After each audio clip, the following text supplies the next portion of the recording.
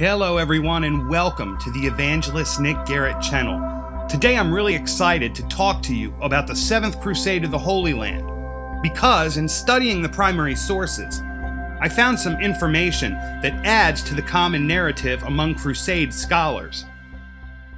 In the Levant, around the time of the 7th Crusade, the Khwarazmian clans had been destroyed by the Mongols and were settling further and further west into the area affected by the Crusades between the Christians, Turks, Byzantines, and Ayyubid Muslims. The Ayyubids, tied up trying to create fragile diplomacy with other new Muslims between Egypt and Syria, invited the Khwarazmians to subdue the region around Jerusalem in 1244 AD. Instead of just subduing it, though, they completely destroyed it, leaving it uninhabitable and completely useless to both Christians and Muslims. Louis IX of France was devastated. He began campaigning for another crusade in Europe when he heard the city had fallen. He took his time and calculated the mistakes that had been made in previous crusades, particularly the 5th, since he adopted the view that Egypt was still key to holding Jerusalem for good. There did not seem to be a sense among many Europeans, at least initially, that the new threat in the region would change the balance of power that was already volatile. As had become a crusade staple, Italian shipping transported the French soldiers, food and supplies to Cyprus, the key gain from the Byzantines during the 3rd Crusade. Louis continued to study diligently how the split of the army had occurred during the 5th Crusade and where and when they could attack that would give them their best chance for success. He considered the rash decisions forced by the papal legate Pelagius, how King John and the Templars had protected them. Moreover, really just how lucky they were to have lived in the face of what could have been a massacre at Mansoura.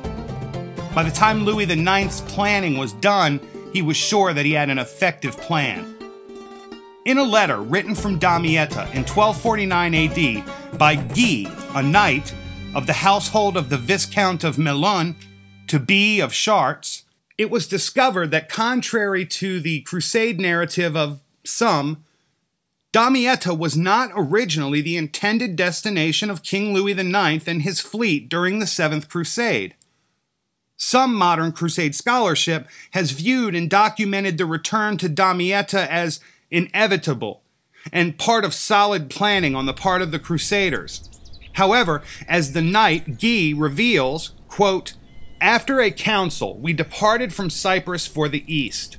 The plan was to attack Alexandria, but after a few days a sudden tempest drove us over a wide expanse of the sea. Many of our vessels were driven apart and scattered.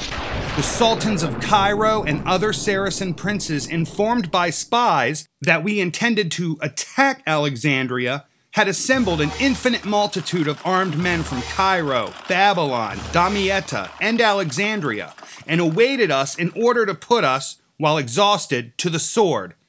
Toward morning the sky cleared, the storm abated, and our scattered vessels came together safely. An experienced pilot who knew all the coast of this part of the sea and many idioms, and who was a faithful guide, was sent to the masthead in order that he might tell us if he saw land and knew where we were.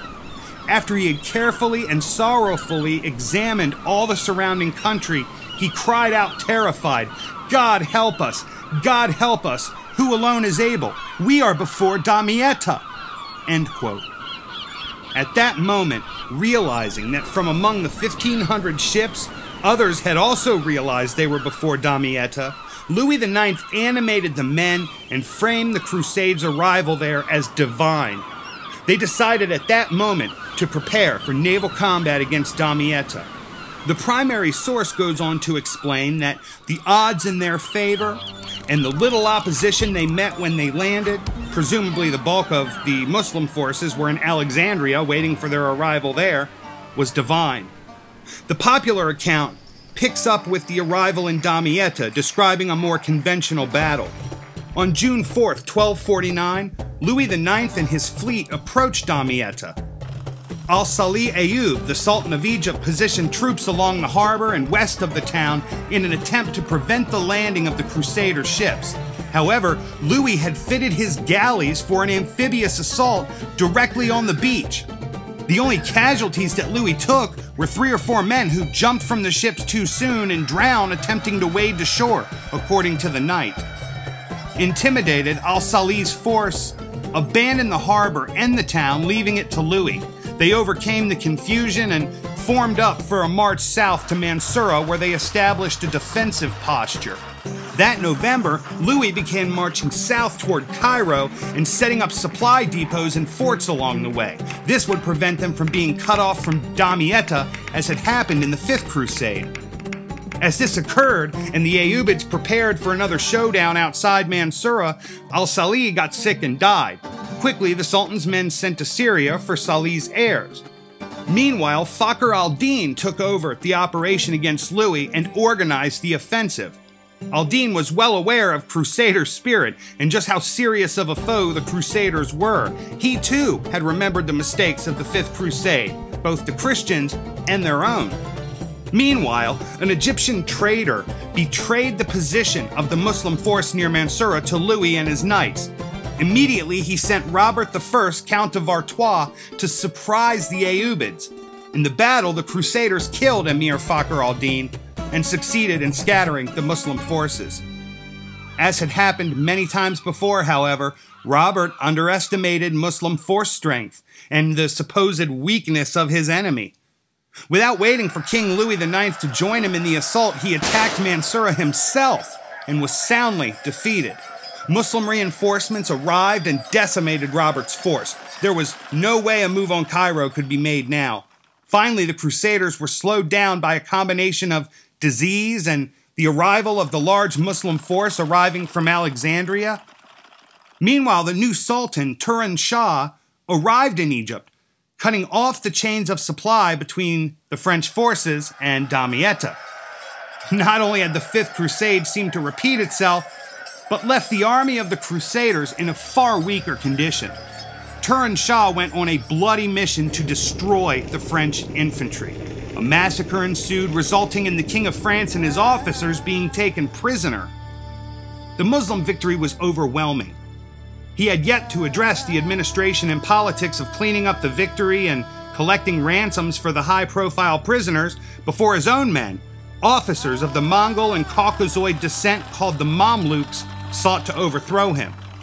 The Knight Guy indicated that it was Faris ad-Din Akhtai, commander of his father's Bari Mamluks, who had been sent from Egypt to bring him back and pursue the war against Louis IX of France. The Mamluk portion among Turan Shah's officers, seeing an opportunity, overthrew him and ended the Ayyubid rule that had dominated for so long. They then put their own men in positions of power. They did so swiftly by assassinating Turan Shah in the field of battle. Now it would be the Mamluk that negotiated with the French remaining at Damietta for the return of their king and dignitaries. The Mamluks set the ransom exceptionally high. The new rulers would need money to further establish themselves at the top of the Islamic power structure. There was no other choice then for the Crusaders to pay the ransom, and in May 1250, King Louis was released. The remnants of the French force and their king, with them, left Damietta for good and gathered at one of the few safe places left in Outremer, Acre. The king, perhaps seeing the Mamluk rise to power as a new age in the war with Crusaders, was actually not in a rush to return to France. He and many of his knights settled in Acre, building back up her defenses and political structure. They did the same thing in Tyre, Sidon, Jaffa. Concern over the rise of the Mamluk became great. There was no other conceivable reason for Louis to have spent so much time in the region building up the Crusader defenses. Louis IX established a permanent French garrison, which included more Templars and Hospitallers. The work he did in Acre was well respected and may have added some hope to what was otherwise another devastating crusade for Christians. King Louis's indirect participation in what would lead to the overthrow of the Ayyubid dynasty would prove to be unfortunate. The Mamluk eventually devastated what remained of the Christian Holy Land and any Crusader states. More violent than any of their predecessors, the Mamluk would ensure the end of any gain made by Christians in the Holy Land Crusades.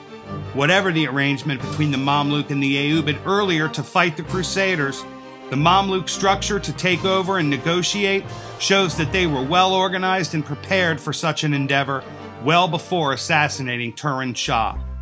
I look forward to talking to you next time when we explore the rise of the Mamluk a little further and take a look at the last few Holy Land Crusades. Talk to you next time.